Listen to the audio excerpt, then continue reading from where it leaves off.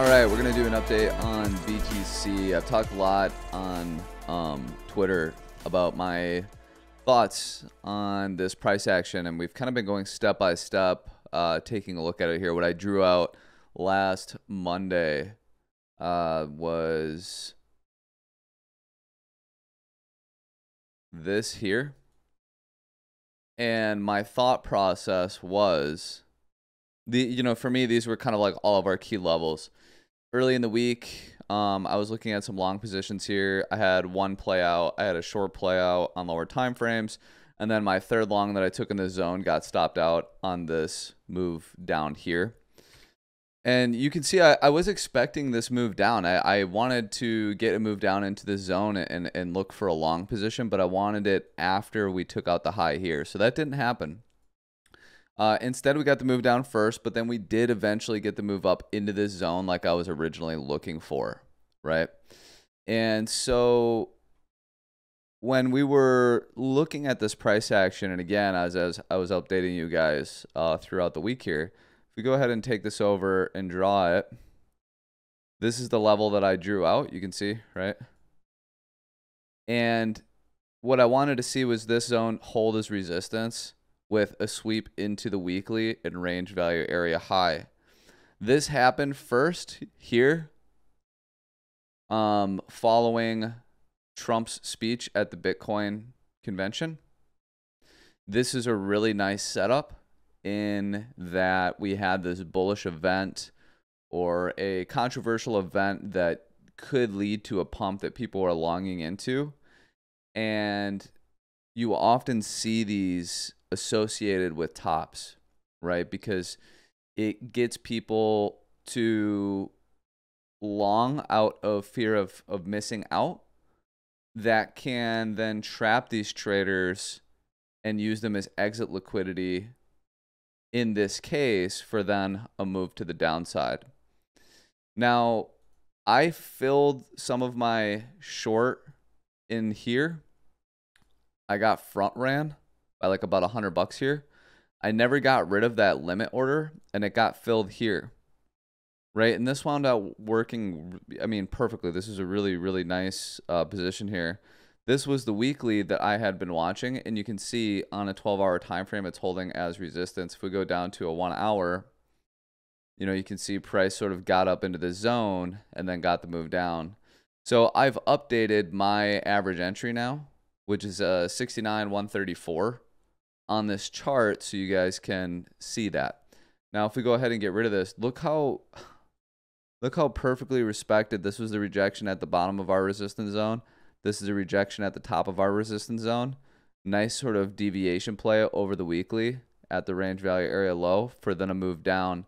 And again, the 12-hour time frame, we're looking at this, and it is holding this weekly as resistance, right? So this is no longer an untapped weekly. This is a fresh weekly, or a tapped weekly now. And again, what I'm looking for at this point, I think it would be very appropriate, is a move down to sweep these lows. That would take us into this zone here where there's a nice fair value gap as well as the range value area low. And it's also the 0.5 fib of this move up. Doing something like this, coming down into here, and then having continuation to the upside towards range highs and the previous all-time high, to then take out all of these highs here that have gone untouched for a long, long, long time. So, is it possible that price does not get that deeper pullback? Yeah, absolutely. Absolutely it is. And, we can look at some of that stuff here. Like if we go ahead and, look at this lower time frame channel here, you could say, well, we can trade this channel until it breaks, or, we are getting some kind of a local swing failure pattern here. So maybe that's the move up that we'd be looking for. But for me, I'm simply not interested. I would have to get a little bit more convincing for me to want to long earlier than something like taking out these lows.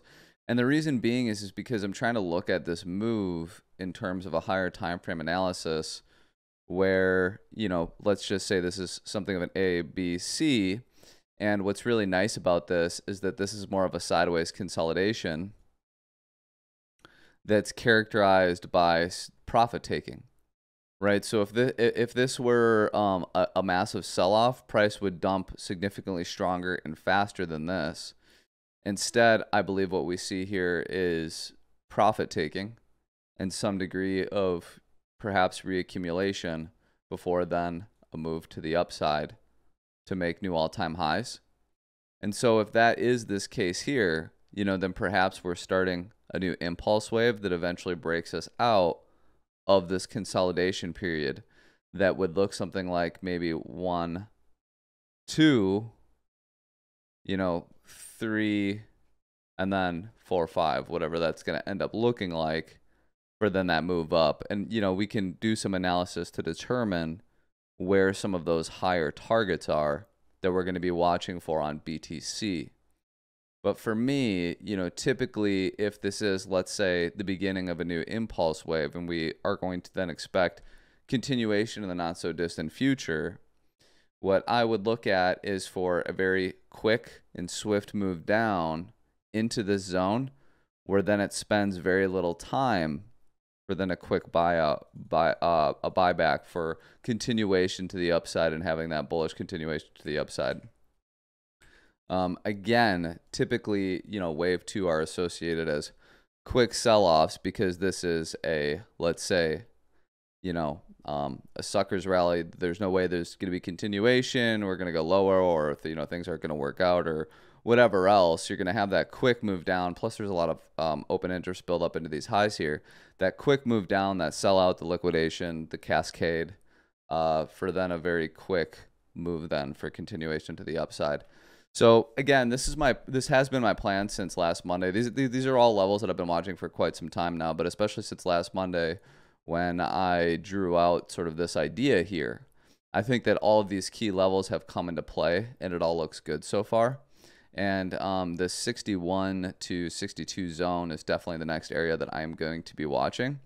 And as an added bonus, if we go ahead and pull up our previous week, we can see now that the previous week is at about 63.5. It would be really great to see that move to the downside, deviate the previous week low, and use that deviation, okay, as a signal that this trading plan is going to work, right? So if we get this move down into our buy zone and we deviate, right, we go ahead and add some positioning here, look for the reclaim to compound that long position, and that will sort of give us a local setup that will help us confirm this price action and this sort of mid time frame, high time frame analysis that would suggest that, you know, we are going to be seeing all-time highs in maybe the not so distant future, right? And of course, it's something that I've talked about for a while where, you know, I was expecting us to range here, right? And I'll go ahead and pull up this higher time frame chart. We'll talk very briefly about this and then move on. But this was a fractal that I shared back in February, right, when price was trading here actually. Okay, so price was trading here and I shared this fractal and I said I think it's time for us to focus on a range developing here with price going as low as 52, which we nearly got there. Okay. And what we're going to want to see for continuation is, you know, a clean break above here. But I do think that if we think of this in terms of waves like 1, 2, you know, 3, 4, this sort of sell-off in what almost looks like, let's say, a bullish flag, you know, I do think that this is being set up for some degree of continuation. And if we look at that on lower time frames, it does make sense for us to be eyeing, in my opinion, you know, this zone here as a good mid time frame trade or possibly even a longer term trade or a higher move up. So right now, again, I am currently short. I've updated the chart to reflect my entry, 169.134 or 69.134. I'm going to be targeting this mid 61 to 62 zone where I'll then close my short position and flip long.